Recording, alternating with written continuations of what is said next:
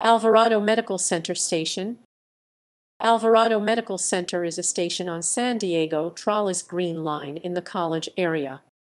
It is one of the San Diego Trolley network's newer stations, having opened in 2005. The street-level station has side platforms. It is located near the intersection of Alvarado Rd and Reservoir Dr. The station is located across the street from the Alvarado Medical Center. Besides the hospital and the college area, portions of the residential neighborhood of Del Cerro are also accessible from the stop. Station layout. There are 2 tracks, each served by a side platform. Alvarado Rd